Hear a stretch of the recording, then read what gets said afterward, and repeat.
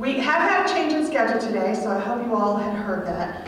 Lucy Vanderberg is not able to join us, but I know that our program is going to be great, and we all send Lucy our best wishes. She feel like the trip down from Polson was going to work for her today. I want to acknowledge that we are gathered today on the homeland of the Salish Celts Bay people at a place they named Timpson's Lee. Their example as the original stewards of this land guides our work today. Travelers Rest Connection is committed to respectfully sharing the history and contemporary culture of the indigenous people who lived and traveled through the ancient crossroads on this land. We learn from many indigenous artists, elders, and organizations. We invite you to learn from and support them as well. I want to say a quick thank you to everyone who makes these programs possible. Members of Travelers Rest Connection, the folks on Zoom who have made a donation at travelersrest.org. We also want to recognize Montana Public Radio and MCAT, Missoula's community media resource, who provided a media assistance grant to record Saturday storytelling each week this winter. Thanks to Hunter Bay Roasters for their donation of coffee, and to our board member, Megan McBeacon, for those delicious treats this morning. I want to remind folks that are on Zoom, it's helpful to keep yourself muted and your video off during the presentation. If you have questions for our speaker, please type them in the chat box on Zoom. We will monitor the chat for questions and for any technical difficulties you might have. Thanks to the generosity of our members, we also are able to provide ASL interpretation on the program on Zoom today. Folks who require interpretation, you might want to pin the interpreter next to the speaker. And now I'm pleased to introduce that speaker. Lee Silliman is a retired educator and museum employee living in Missoula, Montana.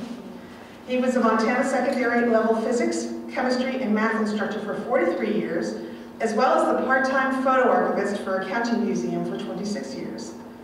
Since early childhood, he has nurtured a strong interest in the art and history of the 19th century American West. Lee began the craft of photography in 1979, built his own darkroom and picture framing shop in 1983. Utilizing his own photographs, the historic photos from the museum he managed, as well as vintage engravings that he has collected, Silliman has assembled and circulated numerous exhibits that have been displayed in more than 90 venues throughout Montana and 10 other states. You all might remember Lee's fantastic collection of bison engravings that we had here last year, and we're looking forward to having another one of his exhibits starting in April. Lee's interest in photography, calligraphy, and Western Americana art and history has spawned many articles on these subjects, plus 6 books that he's edited or published. He's presented many conference lectures, taught numerous workshops, and led educational group tours. He holds a bachelor's and master's degree from the University of Illinois. He is married and has 2 daughters. Lee?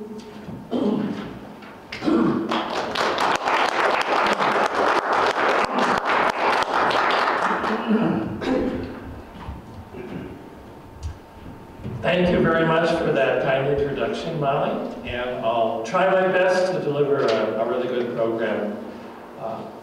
I spoke to a visitor in the lobby there about the program. He wasn't knowledgeable about it, and I said, this is going to be on what I consider the very best wildlife artist of the American West, living or dead. So at the end of the program, I hope you will agree with me that I have delivered on that promise.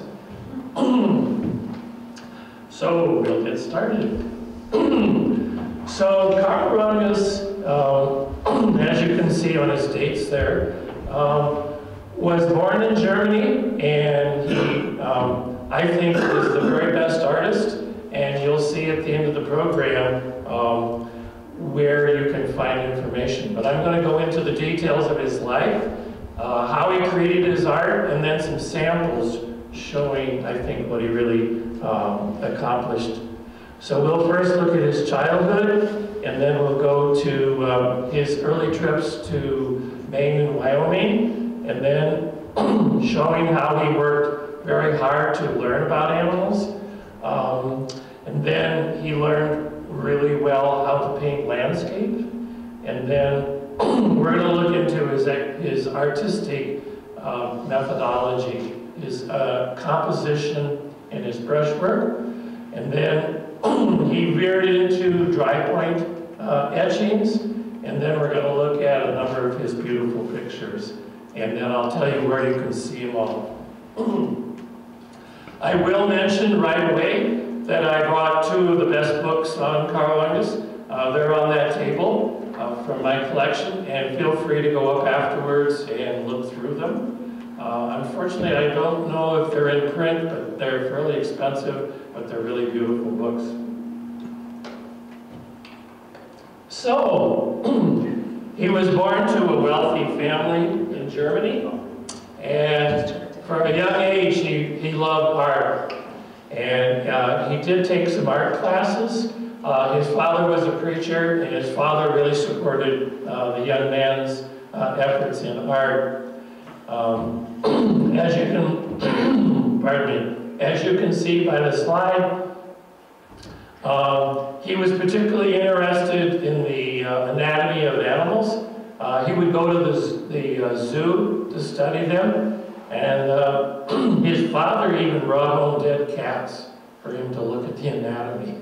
Because if you don't understand the bones and the muscle of an animal, how can you paint it? You know, you must understand the underlying structure in order to do a good job. So that's what he did. So he actually learned to draw cats when he was a young fellow.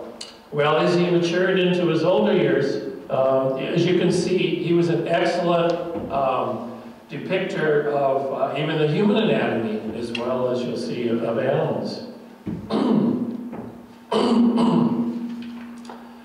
So, when he was a young man, he was influenced by German artists, as you can see there, and that was an inspiration to him. Just like Charles Russell was an inspiration to me. When I was in college, I used to go to the art library. I studied physics, chemistry, and math, but I loved to go to the art library and study Charlie Russell. And this was at the University of Illinois, and I loved, pardon me, the landscape of Big Sky Country, and I moved out here in 1969, and I've loved Montana ever since. And so he fell in love with wildlife art at an early age, and here's one of his early pictures showing some farm animals. But let's get to what's interesting. He came to Wyoming at an early age, and he was very fascinated with the landscape and the animals there. He was invited to stay at a ranch, and these people continued to invite him back, and he really liked the experience. So let's look and see. He loved hunting. He said at first most of what he did was hunting, and then he'd take a day off and do some art. But not too long into his career, he flipped that. He did art most of the time and hunting less so. But hunting was an important part of his methodology, because he loved to get close to the animals and to study them. So if you look at these pictures, I think you'll see that from an early age, he was really developing his talents quite well. He also was enamored of the Wind River Range, which is southeast of Yellowstone National Park. I've had the pleasure of doing a week-long trip into the Wind River Range. It's a very high, craggy range. It has glacial remnants in it. It even has the highest peak in Wyoming, Canada Peak. And I was able to get halfway close. I'm not a mountain climber, I didn't climb it. But I did photograph some climbers. But anyway, moving on. He had an uncle that was very interested in wildlife art, and that's, I think, spurred him on. He loved to go camping out in the wilderness, so there's a picture of his uncle who he became really close to, who shared his passion for hunting and the outdoors. So it says, I can't quite read it from here, but anyway, he was really fascinated with antelope. They're a very fascinating species. This does remind me, I've taught 6 classes for the Mali program at the University of Montana, and one of them was the art and history of American wildlife. And I do have a program on antelope. I love antelope. They're a fascinating species. So maybe if Molly ever needs a substitute again, I can tell you about the history of the western antelope. At that time period, in the 1890s and early 1900s, America was coming to realize that the frontier had closed, as a scholar had pointed out. There was no more empty territory. Native Americans had been put onto reservations. And there was a developing ethic of land conservation. You cannot have wild animals to hunt and to view and to appreciate without the wild habitat for them to live in.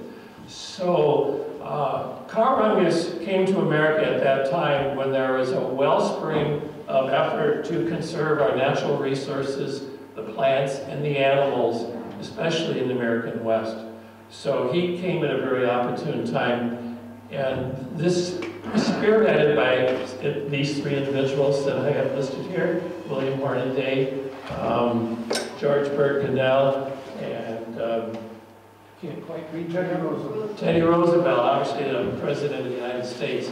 Those were 3 leaders who were very much dedicated to having wild country and people who could experience it effectively. Well, in order to make a living, Carl would create a lot of artwork, and he did a number of illustrations. This was true of so many artists, especially in that time period that we're talking about here, of the 1800s and early 1900s.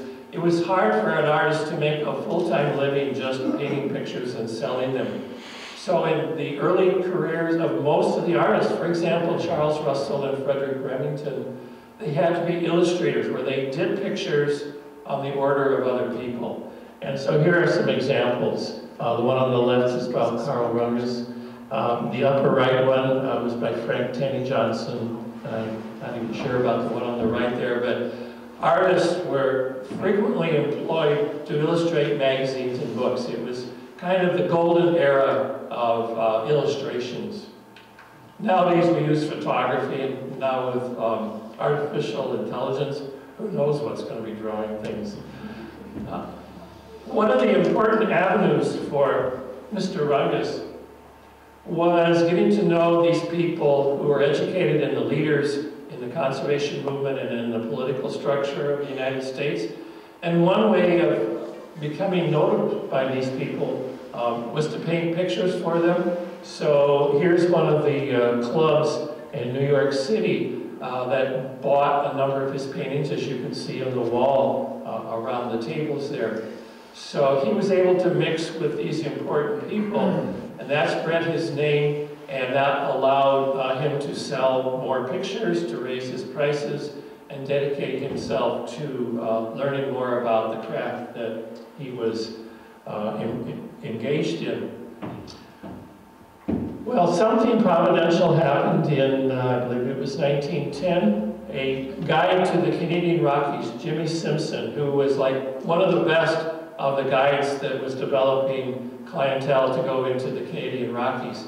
He invited Rungius to go on a pack trip and let him see the Canadian Rockies. I've been there a couple of times, and they are really fantastic. And the wild country just really, really excited him. And he was able to see wild mountain sheep. Those in particular were really engaging to him. They would go on pack trips, as you have to do to go into a lot of the backcountry. This kind of scene is dear to me. I spent at least 1 week or more every summer for 16 years going on a pack trip into the backcountry of Yellowstone National Park. It's really fun to go into the backcountry and set up a base camp and then go out on day hikes in the wilderness, and that's what he was doing. So Mr. Simpson invited him back again, and the hook was set, so to speak, in his mouth. He needed no more encouragement.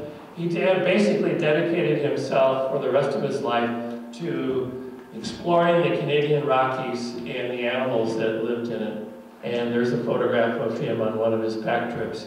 You have to pay your dues. If you're going to be a wildlife artist, you really have to see the country, you have to see the animals, you have to watch them, you have to immerse yourself in the total milieu that these creatures lived in. And that's what he did. He sketched and sketched and sketched. He was always drawing. And because he was drawing directly from the animals, that made his results so skillful. So he even was acknowledged by Frederick Remington, who at that time was the premier artist along with Charlie Russell. When you get a compliment from somebody like Frederick Remington, you're reaching near the top, as I think he deserved. Well, as you might have noticed from an earlier slide, his uncle had a daughter who he met when she was a young teenager, and he kept that idea in his mind, and eventually he married his cousin, as you can see there, and she went on a number of trips with him into the backcountry. So here's a picture of him showing that even though he was killing the animals, he was making drawings and always wanting to depict the animal. You can see right here, that's the head of the bighorn sheep that he had just shot over here. So again, going into the backcountry was always important for him.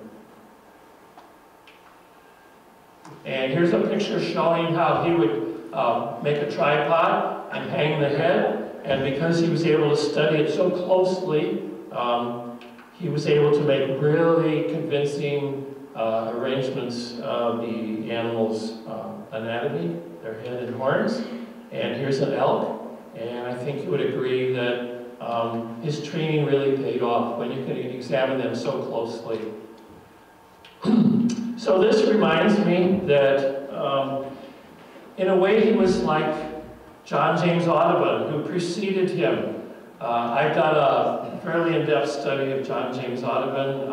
I owned, I think, 80 or 90 of his smaller original engravings. I gave a lot of them to the Montana Museum of Art and Culture, and some of them are in an exhibit right now at the Washington State Historical Society. So I've studied a lot of John James Audubon. He killed more birds probably than anybody in America because he needed to see them up close. This was in the 1840s, well before photography of any kind that allowed you to get close to an animal visually. And in fact, one of his critics said, "The birds flee when they see John James Audubon coming." Well, Carl Rungius did the same thing. In order to study these animals closely, he had to be a hunter. And as the quotation here, if you read that, says that there was a good payoff, that people who hunted the animals, they really loved them, they allowed them to get close to them, and again, as I've said previously, it gave a political will to create the wilderness and the habitat that preserved these animals. So it was an exchange, so to speak. They had to forfeit their lives, but for the greater good. So I think you can agree that his ability to get really close to these animals in the wild and actually see them after he had shot them did pay off. He built a home in Banff, and this is where he would spend his summers, making sketches and going out into the wilderness, and then he would go back to New York, where he had a studio where he could work on some larger paintings, and network with these people who could buy his artworks and put them into publications. So he had a two-part to his life, and I think that was really neat. I would emphasize that although he is noted, in my opinion, as the very best American wildlife artist, living or dead, I think he is a superb landscape artist. And I'll see if I can convince you of that.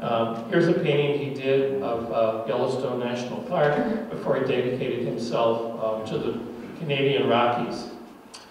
Here we see him painting a picture, I think on perhaps on the Bow River. And the mountain in the background looks very similar to one of his sketches there. He was able to do like 8 by 11 inch canvases. He could whip them out in like an hour with very quick brush strokes. And that gave him the ability to capture beautiful background information for his animals. Because if all you have is the animal, you still don't have enough. You must have the habitat that they were in. So if you see that picture there, he put that into the background of that painting right there. I think I've got the two of them together. It's not an exact one-to-one, but you can see that there's an inspiration from these field studies. So I'm going to show you some of his field studies. And again, notice that he probably did all of those 8 by 11 inch field studies about in an hour or two. And this was very common for artists. Some artists use photographs as their reference.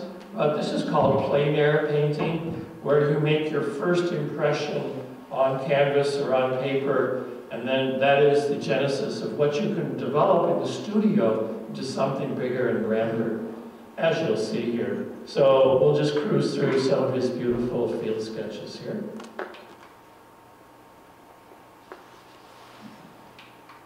And can you see the brush stroke is so plain to see there?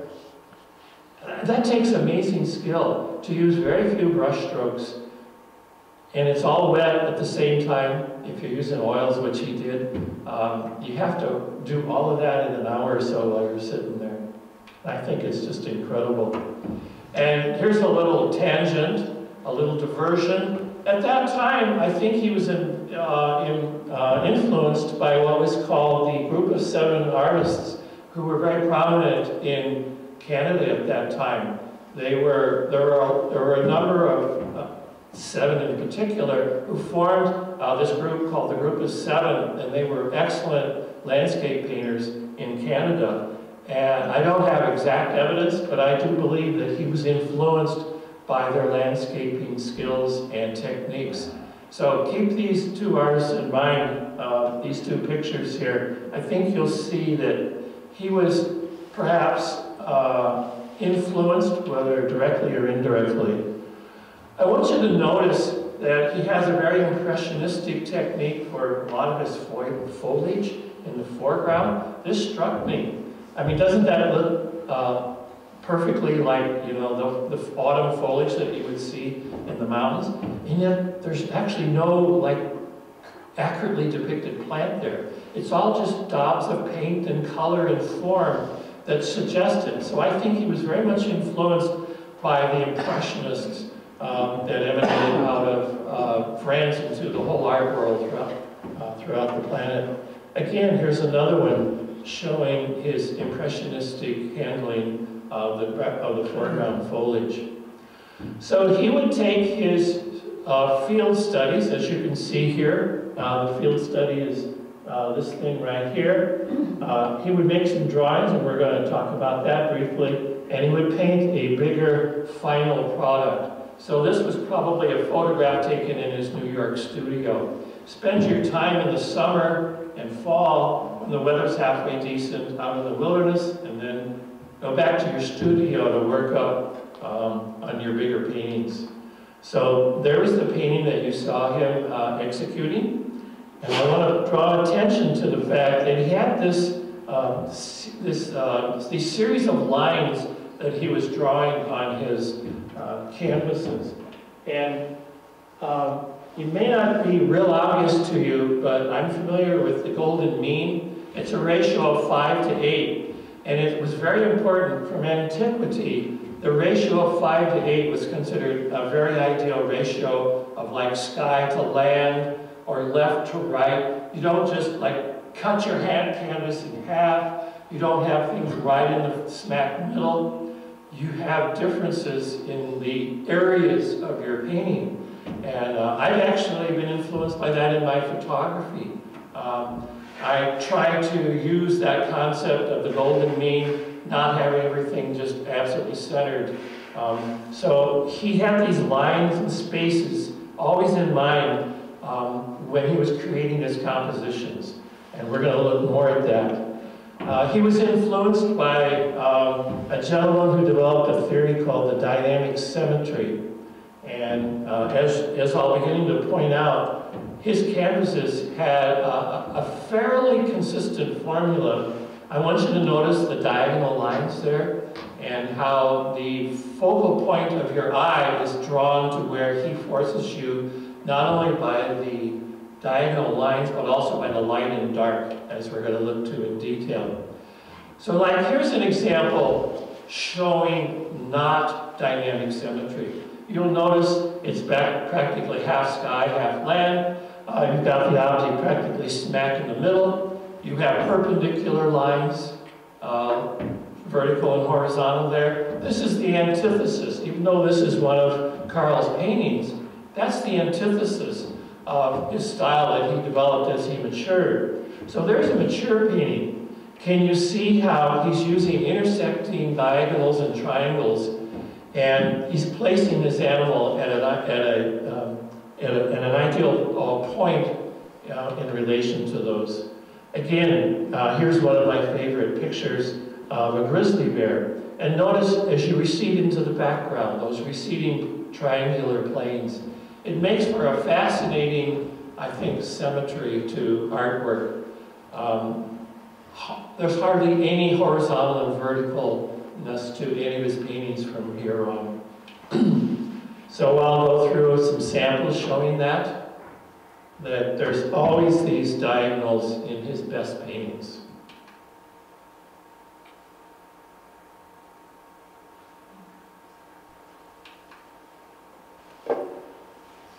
Now let's get to the idea of value. Value means the light or darkness. Now I'm a black and white photographer, so I'm always looking at something and trying to disregard the color. Like I'm looking at Mr. Mahalish there with his red shirt. That doesn't mean anything to me. His shirt would be maybe a medium gray, whereas Tam in the middle here has a light gray top on. So as a black and white photographer, I can see that she would show up more in a black and white photograph. So the idea of value is lightness and darkness, shades of gray, okay? So he is a very, very skillful use of the light and dark in his pictures. What I want you to do is to squint at this picture and tell me which animal you see. Go ahead and squint so you can barely see through your eyelids. And you notice, what do you see? You obviously see that animal right up there. Because does it have the most contrast between light and dark? Absolutely. So these other animals are visible to you as you look at it with your eyes plain and open, but they fade away in comparison to the value contrast of where he wants to draw your attention. And he's going to do that over and over. So I learned this in this important book by Maitland Graves. I was a calligrapher at the time when I started photography, and I bought that book, and it was a game changer for me. And I think that Mr. Rungius knew all about that. Notice again, where did he put the most contrast? Right where he wanted your attention to go, didn't he? Again, I put it into a value contrast compared to, you see things in the world in color, but he's thinking also in the world of value, light versus dark, which is what I do as a black and white photographer. Not only can you put a darker object against a lighter background, but can you do the opposite? Can you put a lighter object with a darker background? So where is your eye drawn? Immediately to the face of the cougar there, aren't you? And so none of this is an accident. This is all very carefully calibrated by the artist as he's creating his artworks. You can even use a medium gray as the background. Where do you look? You obviously look right there, don't you? And that is no accident that he's putting a canvas of gray rock right behind where he wants you to look. It's not an accident. I hope I've infected you with that idea of value contrast. I'm always thinking of that. By the way, before I forget, I just brought two of Carl Rungius' pictures here that I'm donated to Travelers Rest Connection.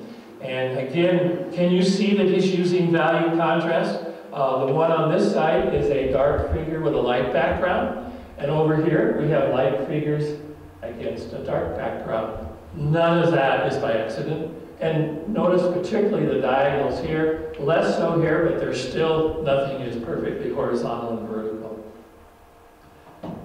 I'm beating you over the head with this idea, aren't I? All right, so let's just cruise through some of his pictures, and I think you'll see that he is very intentionally drawing your attention with value contrast and dynamic symmetry and the usage of intersecting diagonal lines and triangles. There is absolutely no doubt where he wants you to look in these paintings.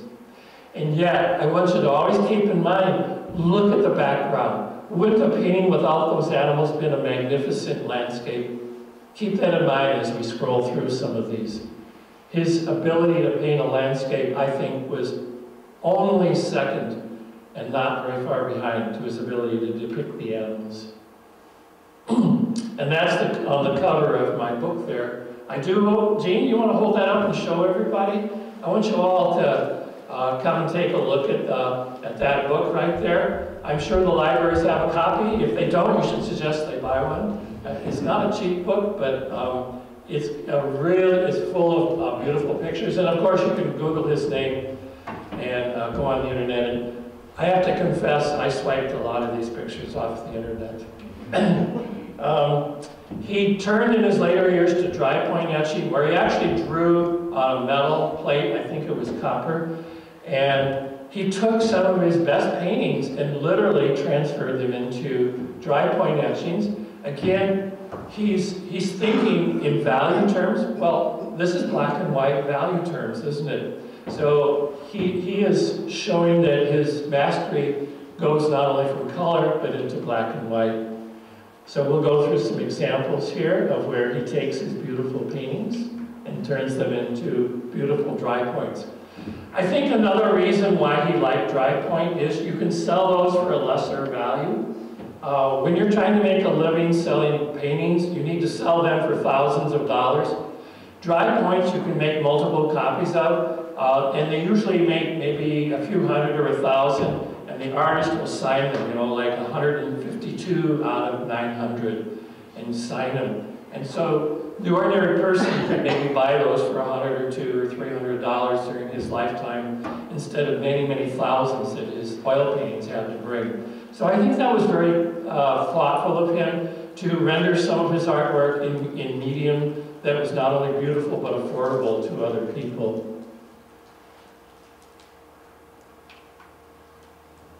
Notice he turned that one around. And the way you do that, if you're looking at a picture, like let's say my hand right here is a picture, okay? If I look at that and draw that on a plate, how do you make the picture? You turn the plate. If this is what I just drew, I have to turn it over and make an impression on a paper that reverses it left to right. So that's what was going on. Some of his paintings are reversed left to right. Once he goes from, if you draw it like that and you turn it over and print it, it reverses it. I bet you didn't think of that. Another reversal. Another reversal.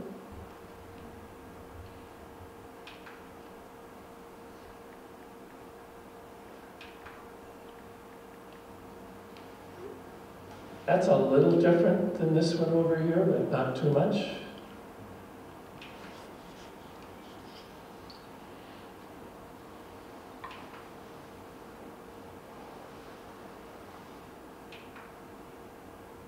accidentally have the same picture twice. Once again, it's a usually value contrast to draw your attention to what he wants you to see. All right. I've assembled what I call his mature years gallery.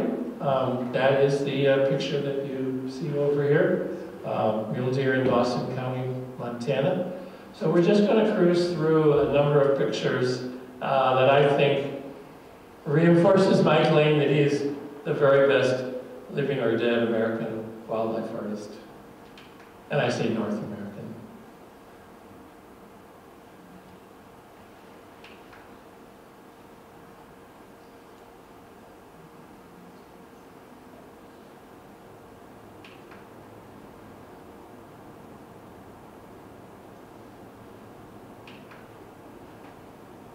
I love those autumnal colors.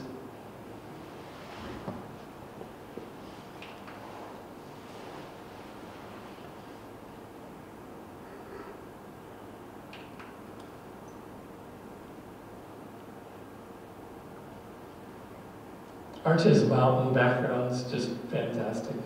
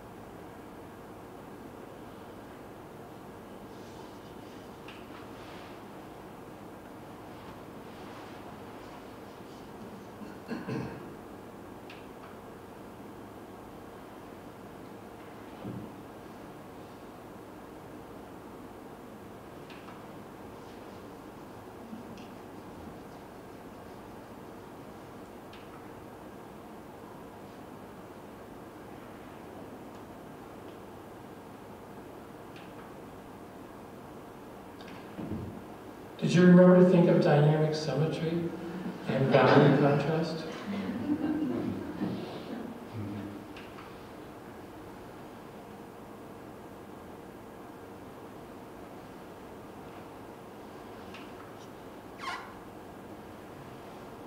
And that does remind me, as I said, I'm a black and white photographer. Sometimes when I'm out in the boonies, we'll come to something that really looks fantastic, and I won't even take a picture of it. Do you know why? There's no contrast. It'll just be all gray, and it won't make a good picture. So sometimes color and form, when you're seeing it in real life, you don't realize how it could all be the same value and might not make a good picture. I had to throw that in for photography.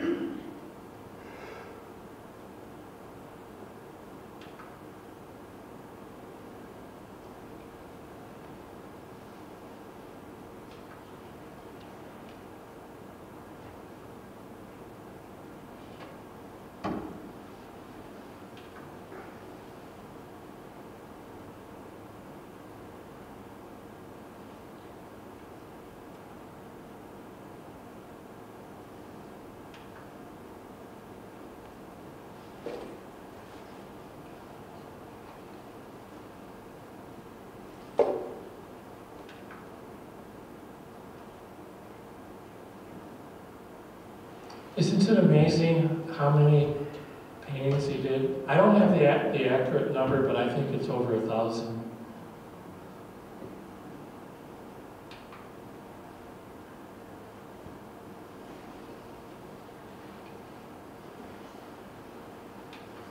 He lived into his 90s, so his output, if you include the dry points, was probably at least 2,000 or 3,000 paintings. Artists who lived a long time can put out that much work, especially if you want to count as field studies, which you usually do.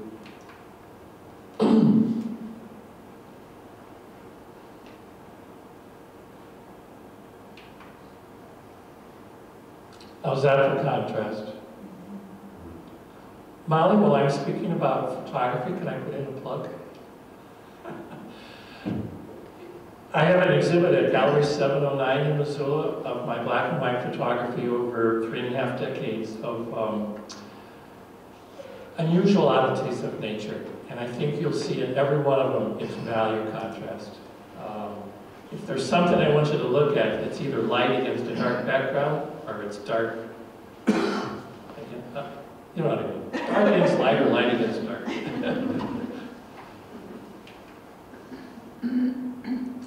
You're probably getting the picture by now. Ooh, look at the sky there. Now, that's somewhat unusual. He's mostly painting the landscape, but here he is using the sky as his backdrop. All right, if I've impressed upon you the virtue of Carl Rungius' art, where can you go to see it? The closest and best place is probably Jackson, Wyoming, at the National Museum of Wildlife Art. It's a very beautiful museum that's built a couple of miles north of Jackson. And not only does it showcase Carl's work, but it has a number of other galleries with other artists. And they have one whole large gallery devoted to his art. So here's another picture of it. And they also have a lot of his field sketches. These are very valuable paintings. His canvases tended to be big. For example, over here, these are probably smaller than his real canvases. So he painted them on a fairly large scale. The Grand Teton Lodge, back in the early 20th century, had some of his paintings up high. So I know some of them were like a size like this, you know, 3 or 4 feet, maybe by 5 or 6 feet. They're really big canvases because they had them displayed up high so that people could walk around and still see them. So we're not talking about his finished paintings being small. His field sketches were, but his final product was usually of a pretty decent size. So I strongly suggest, next time you go to Yellowstone, drop down into the Tetons in Jackson, Wyoming, and look at the National Museum of Wildlife Art. And another place to see it is the Glenbow Museum in Calgary, and they have a fantastic collection of his wildlife art. And as I was pushing, we've got a book there of his color pictures. And Jean, since you're being my assistant here, grab the other book. There's another beautiful book filled with his dry point etchings. Hopefully either the libraries have those, or we can get the librarians to buy a copy. And so that's what you can enjoy in your own living room and on the internet. And I want to tell you how people value his art today. I think a measure of an artist's work is how, after he's dead, the value of his art. Is it stable? Is it rising, or is it declining? The art market is very fickle. I watch Antique Roadshow, and it can go up, it can go nowhere, and it can go down. It's a crapshoot. Not Carl Rungius. His prices have steadily gone up. One of his paintings recently, that one there, sold for more than $500,000. And I went on the internet, oh, here's another one. What does it say there? I can't quite read it. 100 and some thousand? 195. 195,000. That's more than I have. And I didn't know he did very much in three-dimensional art. That's actually fairly rare for him. And I looked up on the internet. This one was coming up for sale, and it was estimated at more than $500,000 for the estimated cost. Was it up to 800,000? I believe it says there. So his artwork is being more and more appreciated all the time. I believe that's the last slide I have. So I would be glad to entertain some questions. Molly, we have some time, don't we? We have time for some questions and answers. Savannah. Was there any animal that frequented more often in his paintings? Do you think he had a favorite? The question was, is there an animal that was more often in his paintings? I would say it looks like mountain sheep were one of his favorites, and mountain goats. I think think their the lightness of their color and the curl of their horns, and not far behind was the grizzly bear. I would say those three, if you were watching and making any kind of mental tabulation, I think those were his three favorites, especially in that last set I was showing you. The bighorn sheep was appearing quite often. So those antlers of not only the bighorn, but elk and deer and caribou, I think that allowed him to show off his skills. Good question. Mr. Mahalish. Symmetry and contrast. You got that through. The question is, do you detect that in Russell or Remington paintings as well? That's a good question. Repeat the question. Oh, yes. The question is, I made a note that I've impressed upon you that Rungius was very enamored of contrast, value contrast, and dynamic symmetry, diagonals and triangles. And the question was from Bruce, do I see that in Russell and Remington? It doesn't jump out at me, especially dynamic, triangular, angular composition. But I do think the value contrast is something that those two artists had constantly in mind. Very definitely. I think I like representational art, and especially art of the 19th century. And I think value contrast is significant in every artist that rose to prominence. Not only those two that you mentioned, but Thomas Moran and others. They're always thinking of not just color, but the lightness and darkness, because that really draws your attention. So I do think it was subtly, especially the value contrast was important, less so for that dynamic symmetry. He was really a freak on those diagonals. Molly. We have a question from Zoom. Sure. Can you go back to his training a little bit? And was he entirely self-taught? Did he go to art school? I believe it said he did attend an academy, but he wasn't enamored of it very much. I think for the most part he was self-taught.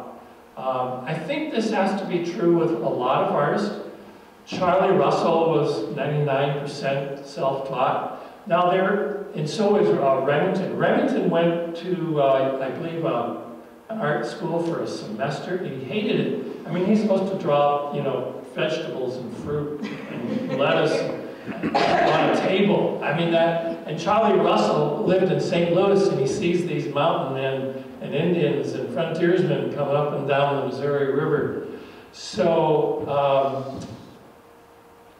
those three, I think, were mostly self-taught, even if they had a little bit of academic training. But they were influenced by other successful artists of their time. So they're absorbing informally the art that is selling and is considered valuable in their day. So while you may not be getting formal training, I think these artists' eyes were entirely open to what was going on and learning from their peers. So it was an informal, and I feel that way too.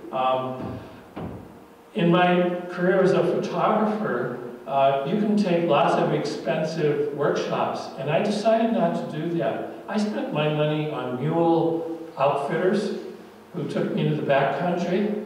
My film was very expensive, my chemicals were expensive. I bet I have 100 books of photography by the great masters of the medium. And so even though I didn't take any formal training, I absorbed so much that I could on my own. I think that's what artists generally do. There's formal training and informal training, and the more of both is better, but the informal, I think, is really critical. So got another question from Zoom? Yeah, so sort of building on what you were just saying, do we see Rungius influencing another generation of artists? That's a question I'm not calibrated to answer, but I will hazard a guess.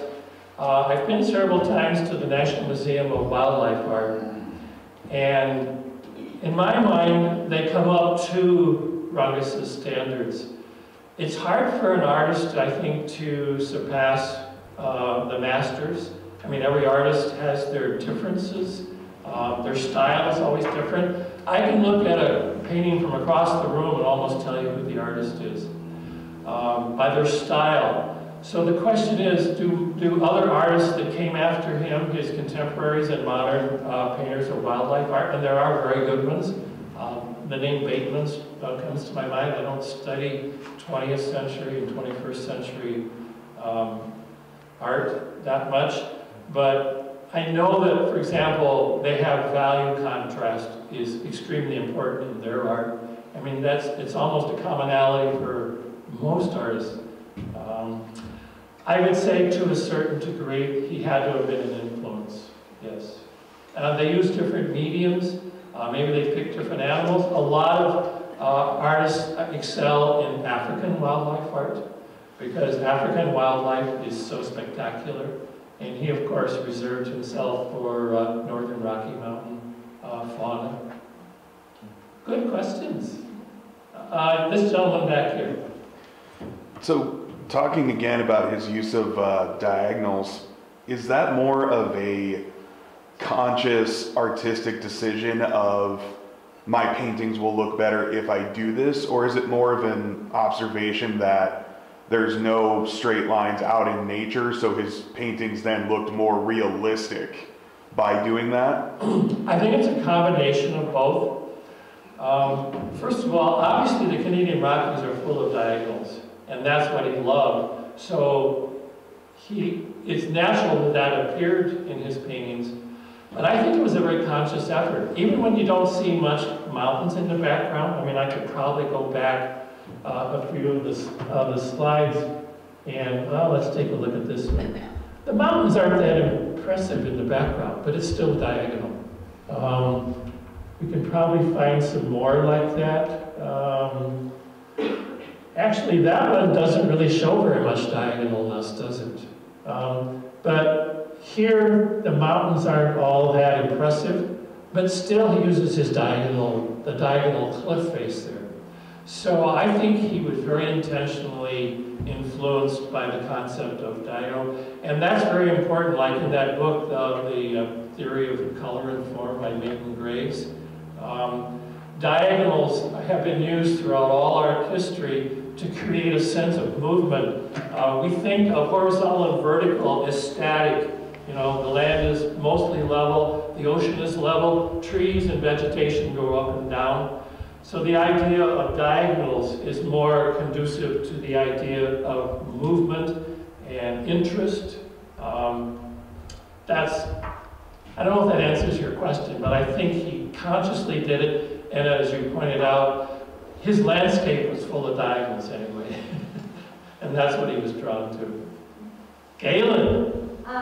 You said that he was painting these at a time when a lot of large influences were pioneering for conservation of lands. Right. Do you think that part of his painting and part of the intention of his painting was to get people to care for these lands and for the conservation of these animals as well? Can you repeat that? Yes, the question, good question. The question is, he was in the forefront of this movement that was trying to create conservation ethic to preserve land and animals for future generations.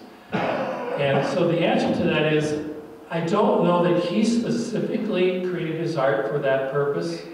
I know that, for example, Ansel Adams, the great black and white photographer of the 20th century, he very consciously gave his artwork, his paintings, to conservation organizations to try to arouse political movement for the Wilderness Act and so on, and preservation of national parks, and etc. I don't know that Rungius actually had that in mind, but I know that his artwork, to the degree that it went out there into the public, and it did, his paintings were like widespread, especially as reproductions. I think that influenced people to value the animals, and if you value the animals, you have to value the landscape they live in. So it was an indirect effort, it wasn't a direct effort on his part. I have another question from Zoom, asking about the group of 7 from Canada. Were they Rungius' contemporaries? Did he interact with them? Were they, or did he mostly see their work and absorb influence just from their work? I'm not totally knowledgeable on that. I'm going to hazard the guess that he wasn't directly connected to them, but I think he was influenced by them. He's living in Canada for half his life and more, and they were very important. I would say the group of 7 in Canada is comparable to Remington and Russell is to the American West. So he was probably very aware of them. It's been a long time since I've actually read the biography of Rungius, and it didn't pop out to me in my memory that he was directly influenced by them. But I have a book at home, and every time I see Rungius and go through the book of these 7 artists, their form, their color has so much in common that I think it was a synergistic interplay between these artists. Most artists are aware of the others, even if they don't communicate with them. They see what's popular, they see what's selling. They may not be on a first name talking basis, but I think they all have their eyes open. More questions? I have to apologize, I don't think I repeated the question for the gentleman in red. No, I think he's sitting close enough to the camera microphone, okay. They got it on Zoom. All right. All right, well, can we all say thank you to Lee?